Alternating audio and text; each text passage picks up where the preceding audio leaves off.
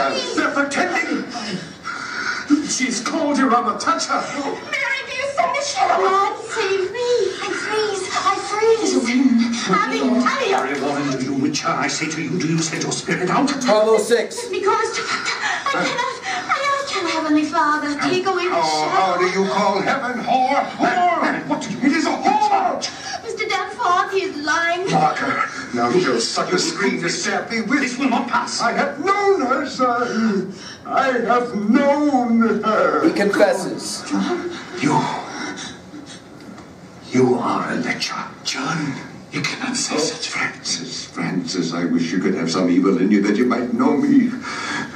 A man will not cast away his good name. You surely know that. In what time? In what place? In the proper place, where my beasts are bedded.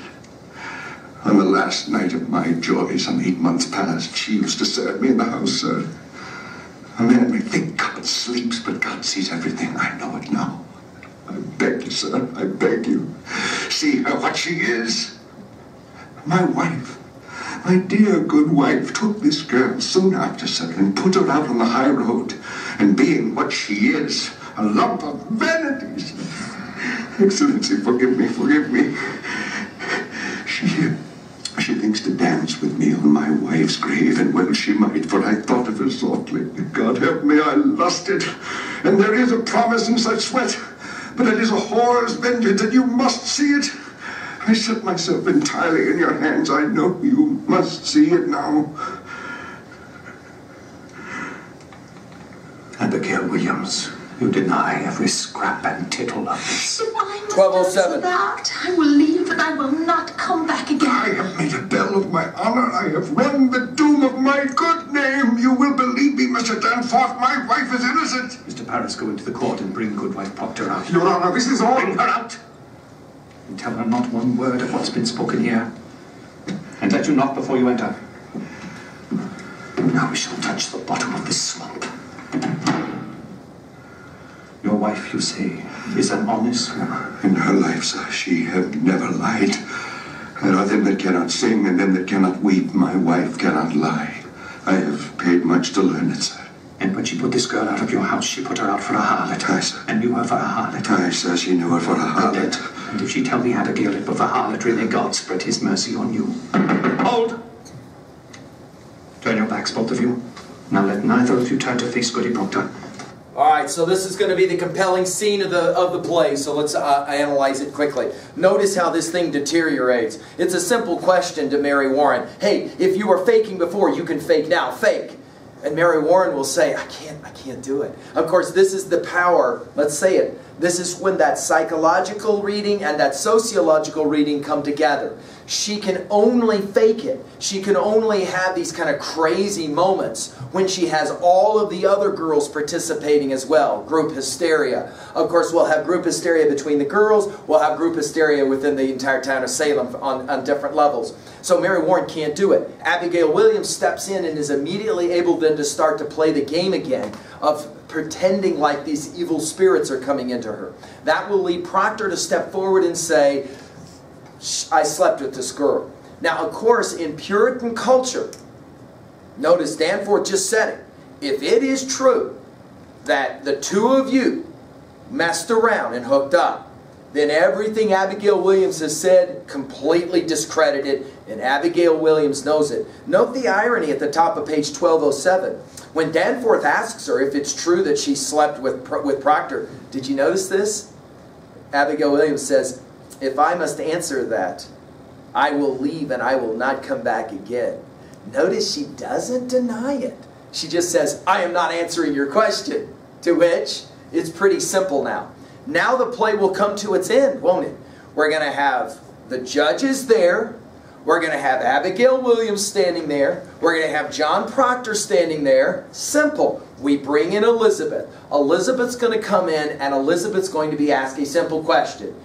Did your husband sleep with Abigail Williams, and is that why you got rid of her? And all Elizabeth has to do is say, yeah, that's how it worked. Of course, it's pretty easy, because why? She never lies. That's central. She never lies. Proctor will say in her whole life, She has never told a lie. The woman is incapable of lying. Therefore, whatever it is that she says, you can take it for the truth. And the irony of all ironies will be now that all three parties will be standing finally in a room together. And Elizabeth, all she has to do is tell the truth. Of course, at the moment when she's asked, did your husband sleep with this girl? And is that why you got rid of her? She will decide, for the first time in her life, to lie. Let's write it down. This will be the central irony of the play. At the very moment that she lies, she's doing it, of course, to save her husband. But, of course, in the moment of her lying, she will, in fact, doom her husband. And, of course, a good number of people as well, because obviously she's going to leave Abigail Williams capable of retaining her power. Out of this will come the end of the act and the complete insanity to follow. Let's go to work with it. No one in this room is to speak a word or raise a gesture, aye or nay. 1207.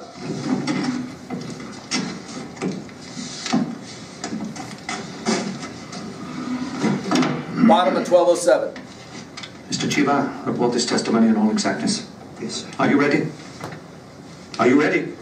Yes. Come here, woman. Look at me only, not at your husband. In my eyes only. Good sir.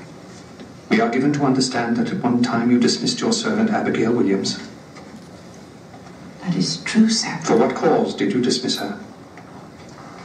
Why did you dismiss Abigail Williams? She, 1208. dissatisfied me and my husband. In what way dissatisfied you? She was... Woman, look at me. Was she slovenly, lazy? What disturbance did she cause? Your Honor, in that time I was sick and my husband is a good and righteous man. He is never drunk as some are, nor wasting his time at the shovel board, but always at his work. She doesn't want to hurt his reputation, right? Sir, I were a long time sick after my last baby. And I thought I saw my husband somewhat turning from me. And this girl... Look at me. Yes, sir. Abigail Williams. What is Abigail Williams? I came to think he fancied her. And so one night I lost my wits, I think, and put her out on the high road. Your husband, did he indeed turn from you? My husband is a goodly man. Then he did not turn from you. Look at me. To your own knowledge, has John Proctor ever committed the crime of lechery? There's the question. Answer my question. Is your husband a lecher? No, sir. Remove her, Martin. She lies. Remove her. Tell the truth! Elizabeth, I have confessed it! She only thought to say my name. Excellency, it is a natural lie to tell. I beg you, stop now, before another is condemned.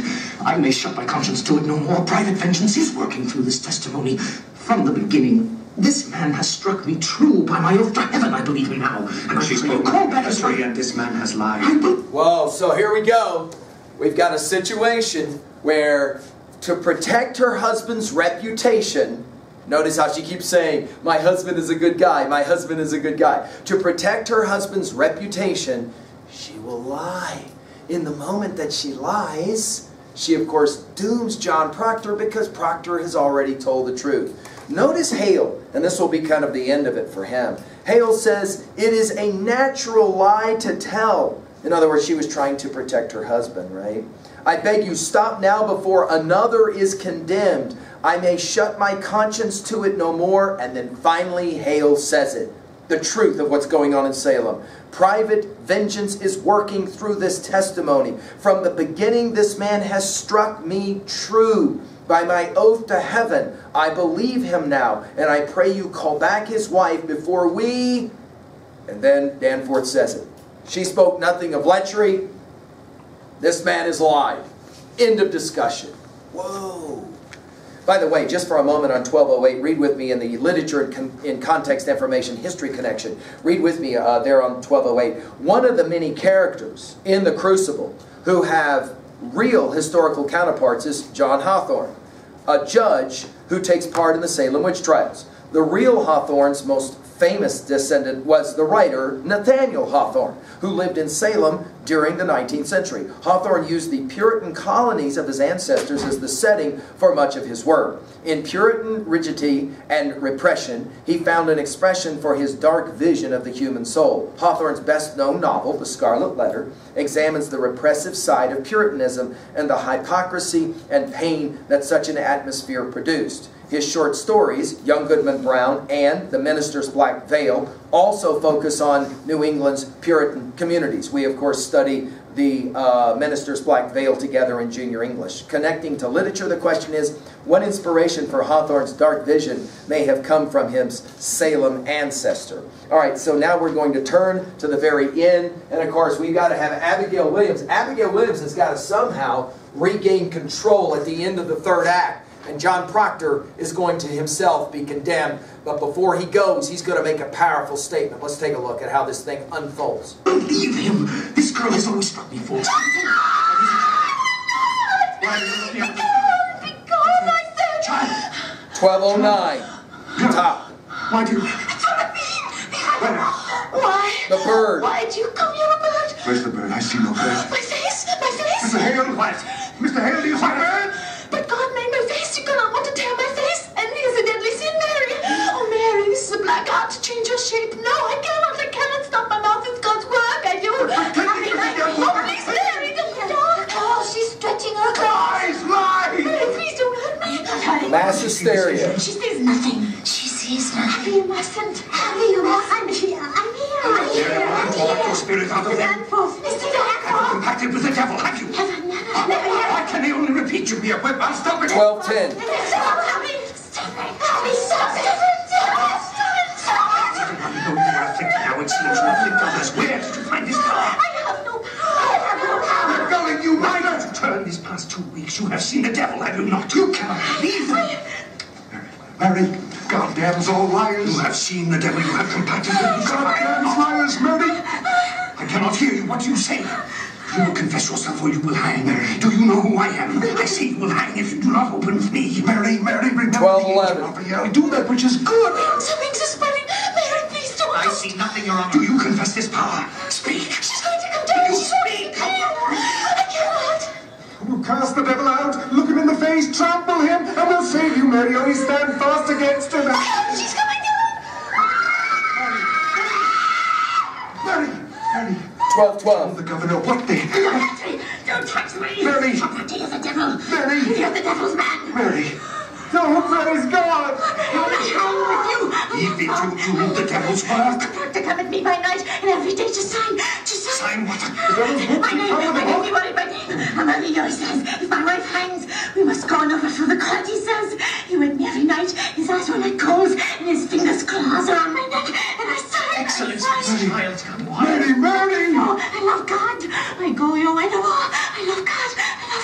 I never What hurt are you you, more. Proctor?